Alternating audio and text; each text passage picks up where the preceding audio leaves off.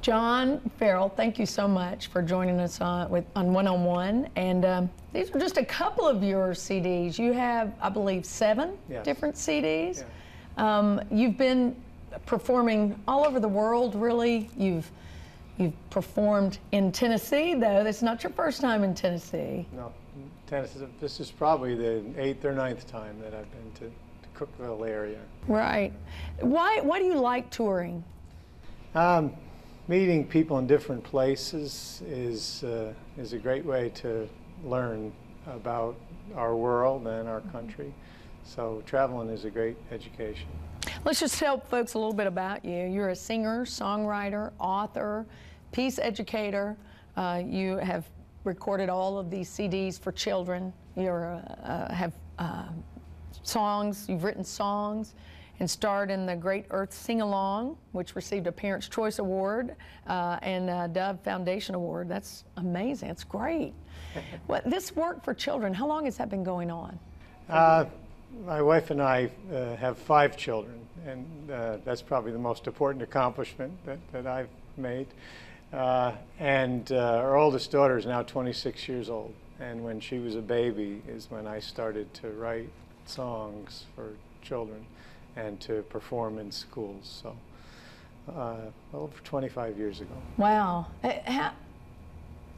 What kind of message do you get? There's so many things, dignity and respect, and but what are some of the themes that just really you find endless to find the information for? Well, when working with people in different places from different cultures, it doesn't matter where you go. Kids are the same. They all love to laugh. They all love to sing. They're all curious. So by traveling and sharing music, I believe that I've come to have an opportunity, a privilege to understand how much more alike we all are than different. Yeah, it's an important message, especially now, isn't it? I think so. Now, you have a lot of work, including a book. You have several books, actually. This is a great book. I was looking through this, Dear Child. Tell me about this book. What inspired this book? Well, I was visiting a school that I go to every year, or I did at the time, and one of the members of the group that sponsored my visit there was a gentleman that had been in education for years and years, and I saw him and he just had a big grin on his face, and he's always a friendly man, but in this instance he looked younger, happier. So I asked him, I said, "Lindsay, you look great, well, you know, what's going on?" He said, "My daughter just had a baby." And he took out this accordion folder of about 24 pictures of this homely kid. Homely kid of this beautiful baby. And that experience, I sat in my car and on the back of an envelope wrote the chorus for the song, which was, "Dear child, I never knew clouds were so beautiful, the sky was so blue." So it started as a song? Yeah, it started just as an idea, but it was a song before it was a book. Well, can you play a little bit? Do you mind? I sure can. No, don't mind at all. You tell me when to stop. Oh, no, just go. Dear child, I never knew clouds were so beautiful, the sky was so blue. Dear sweet child, you taught me to fly. I found my wings when I looked in your eyes. How is this possible? How can it be that such a small child has done this to me? Birds' songs are sweeter now, each note rings clear. The moon's light is brighter now, all because you are here.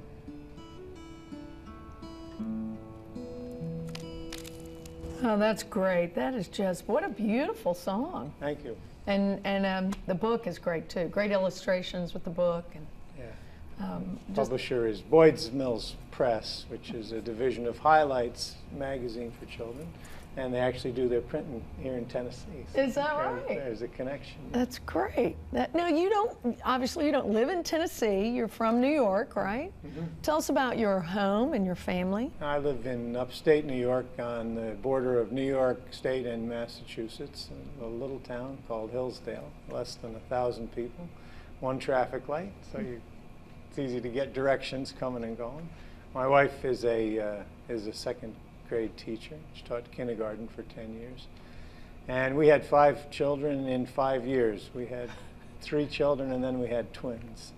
So I had a built-in audience for my songs and stories, and a chance to be with my own children, and a lot.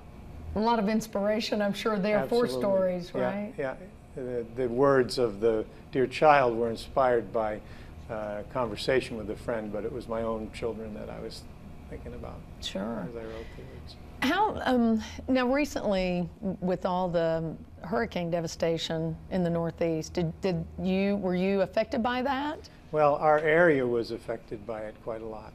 I live about an hour and a half from the Catskill Mountains and about an hour and a half from southern Vermont, and those 2 areas suffered a great deal of devastation. A lot of homes were destroyed. A lot of families were displaced in very rural communities. You've worked with some friends to develop a sort of a coalition of help, right? Well, Bridges of Peace and Hope is an organization that I started with friends about 5 years ago after traveling to Africa.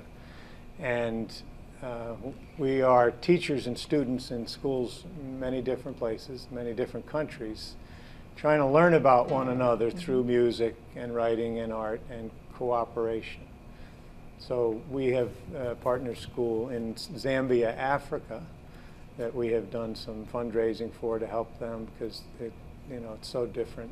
They don't have electricity. One teacher teaches 2 grades. The teacher's salary is, they have to go out and find it every year. So that's part of the background for Bridges of Peace and Hope. We also want to be and are getting more involved with some local things. And when the hurricane damage occurred, a few of the schools were ones that I had visited. So I talked with the advisory board for Bridges of Peace and Hope, and we decided to ask if we could help them in any way. Can you learn about that online? Yes, you can. That's great. What a wonderful way to share your work, but also to help others at the same time. Well, I'm the recipient of most of the rewards in terms of satisfaction and just learning. We've talked about some of the awards that you won, but sometimes awards are not the things you're most proud of. What are you most proud of? That's a good question. I think it's the opportunity to hear your song sung by someone far away, to know that there's a connection between the work that you do. September 21st is International Day of Peace. I sent out a newsletter with a song that I had written, and I heard from people in Africa the next day that they had sung the song, in Eastern Europe. And so I think that, I'm not sure that that's the answer to what I'm most proud of. I think that it's a chance to really make connections with people. What was that song? It's called What Can We Do to Make Peace? Oh, cool. Actually, here at Uffleman, we've been writing songs this week.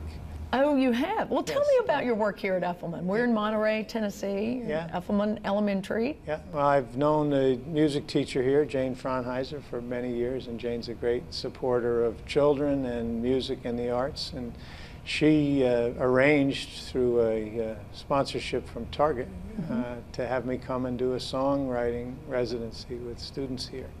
So we've worked on 3 songs, which we're going to perform in a little while here. One is called Who Needs Help? Second one is What Can We Do to Help Stop Bullying?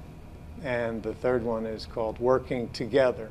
So you can tell from those titles that all 3 of the songs are about people trying to solve problems peacefully. That's great. That's a wonderful opportunity. I know the kids here are very excited to have you here, and the faculty, the whole community, very excited to have you here. They always welcome me warmly, and it's something I look forward to. We're going to take a little break so we can see some of this performance, and then if it's okay, we'll come back and talk a little more. Is that good? Sure, that'd be great. Now, if the first grade songwriters could please stand up, the first graders who helped me to write this song. Now, we only finished writing the song yesterday, so we didn't get a lot of chance to practice it. We only got to practice it a little bit, so if we make some mistakes, will you forgive us? Okay, thank you. The words of the song are over here on this side. And the theme of the song is who needs help? And we decided that we all need help. So the first graders and I and Miss Jane are going to sing this song for you. And watch Miss Jane for direction, you guys, on which words we're going to be singing. Who needs help? I do. Who needs help? You do. Who needs help? We all need help to make it through. Who needs food? I do. Who needs food? You do. Who needs food? We all do. We all need food to make it through. What else do we need? Water. Who needs water? I do. Who needs water? You do. Who needs water? We all need water to make it through. What else do we need? Who needs clothes? Who needs clothes? Who needs clothes? We all need clothes to make it, and we need a home. Who needs a home? Who needs a home? Who needs a home? 10. 9, 8, 7, 6, 5, 4, 3. 2 hands are better than 1. 4 hands are stronger than 2. Working alone, I can't do as much as when I work with you. Working together, we can build a house. Working together, we can clean this room. Working together, we each take turns using the vacuum. 2 hands are better than 1. 4 hands are stronger than 2. Working alone, I can't do as much as when I work with you. Working together, we can plant a garden. Working together, we can make stuff quicker. Working together, we do our homework and earn more stickers. 2 hands are better than 1. 4 hands are stronger than 2. Working alone, I can't do as much as when I work. Everybody help us. 2 hands are better than 1. 4 hands are stronger than 2. Working along.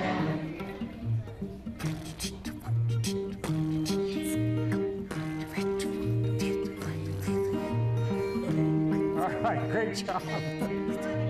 What can we do to help stop bullying? What can we do to work things out?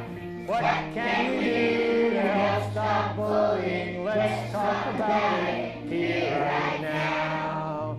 Bullying hurts our feelings, embarrasses us, makes us cry. We don't want to hurt each other, so let us try. What can we do to help stop bullying? What can we do to work things out?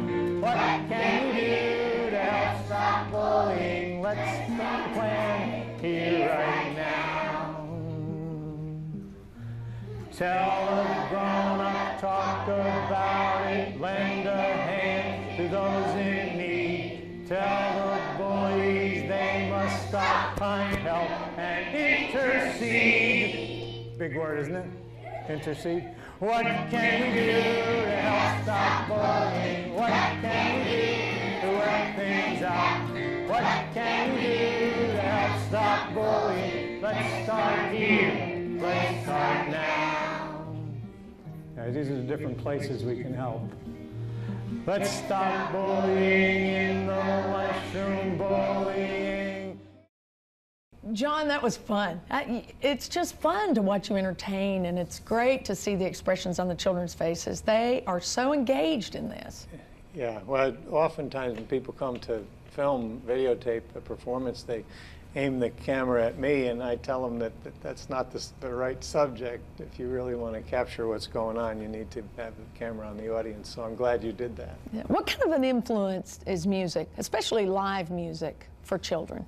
Well, it probably is as unifying a force as there is, because you notice that in this room full of hundreds of children, or well over 100 children, they're all together rhythmically singing words they've never heard before in a call and echo format. So for that period of time, everyone in the room is locked in to something that we're all doing at the same time. I think if you put an EKG on the kids' hearts, you'd find they were beating in rhythm. Right, So, that's exciting. yeah. You, I'm sure, could have made a lot following a different track of music, commercial music. Have you thought about that, or have you thought about if you'd gone maybe the direction of James Taylor or somebody like that? No, I haven't really. I love what I do. I've had people ask me if I was interested in doing certain things that I was not interested in doing. But it is how I provide for my family, so I am commercial in that sense. Yes, yes, absolutely. It is a profession without a doubt. Are there musical influences that have been really strong for you? Yeah, and you named one of them, and James Taylor, his guitar style. Singer-songwriters, John Prine, Jesse Winchester, John Gorka, Steve Earle is someone whose music I really listen to and enjoy. That's great. Do you have an opportunity ever to perform with some of these people? I haven't performed with any of the ones that I just mentioned. I've met some of them and spent some time with them, but not in a performance setting, no. Is every performance different? Yes, absolutely, and that's something that I really enjoy. I go into a recording studio to make CDs, and it's part of the work to try to get the best sound that you can, but I prefer performing with a live audience in a live performance setting. You deal with some, I guess, current topics like cell phones and other things like that. I think that's important. Share a little bit about that. Well, that song I was playing while I was warming up is about people talking loudly on their cell phones and with disregard for other people's privacy. And I think music is a great way to share your feelings about lots of different things, and it doesn't have to be aggressive or offensive to anyone, but it's a way you can look at a situation, kind of laugh about it. You want to share a little bit of that one? Sure, I'll play a little bit of that. I enjoyed that one. This is not, I didn't know you were listening. Well, I'm probably one of those people that talk too loud on their cell phone.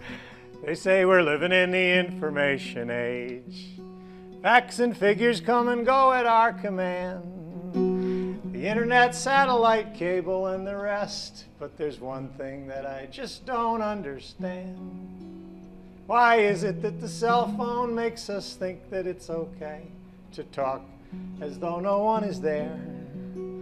Don't they know we're there? Do they really think we care about their dinner plans, their sales calls, and their hair?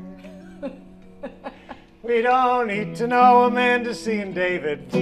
We don't need to know that Rudy will be late. We don't need to know who's going to the movies. We don't need to know about Marissa's weight. We don't need to know that Tom is a moron. We don't need to know who won the second game. We don't need to know about the plastic surgeon. We don't need to know the plastic surgeon's name. We don't need to know We don't need to know. We don't need to know.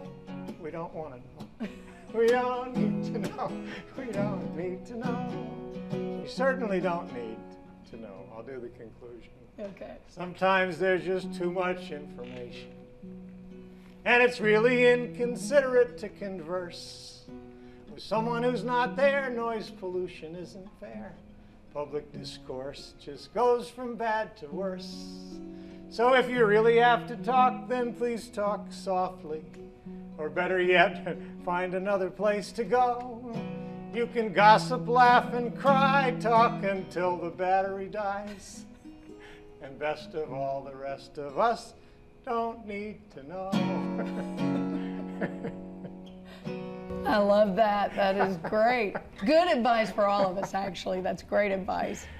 I'm sure you've experienced that more than once. Well, and I've not only that, I've been the offender. So the sequel to that is a song called It's Hard to Be a Hypocrite. That's great. John, people can learn about you online. Yes. You have a wonderful website. They can actually order your CDs and books. And what's next for you? Well, I would like to mention that Tennessee Tech has been a great supporter of the nonprofit work that I do. And the Business Media Center has designed the Bridges of Peace and Hope website, right. And they maintain it. And I wrote the theme song for the Ollie the Otter campaign, the seatbelt and booster seat campaign. Yeah. Which is a wonderful, wonderful work. Oh, the folks at the Business Media Center are just a delight to work with. And, They are. They're good friends of ours too, and supporters of WCTE. We appreciate them. Yeah, they've been great. So we're looking to grow Bridges of Peace and Hope. We're doing a clothing drive to help families that were displaced by the hurricane.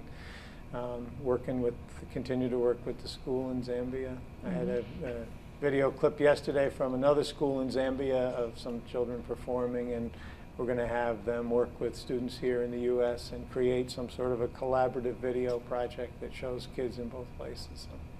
You're not really big on screen time, right? You're not big on television. No. And share a little bit about that. It's an ironic thing that folks will be watching you via television, but I think it's important to share. Well, when my children were young, we didn't have television in the house where we spent our summers. So they grew up in the summertime without TV, and we didn't have the television on at all during the week. And I went for several years without watching any television whatsoever, and now I've come back to watching some. I think there's a lot of great stuff, like what we're doing. I think information about people and projects and things like that is wonderful. And I think there's a whole lot of stuff that's useless, and it just clogs the brain. Well, one of the things that you advocate is turning off the TV or getting away from the screen and talking to your children and reading to your children. And I think that is really important. It is a message that we share with public television, shares that same message. How important is it for that parental engagement? I don't think there's anything more important. When I work with or people ask me about my work, and I say I work with the most important people in the world, children, teachers, and parents and families. So the real seeds of change come from small places within families and within communities, and parental engagement is immensely important. Reading to your kid is the greatest predictor of academic success.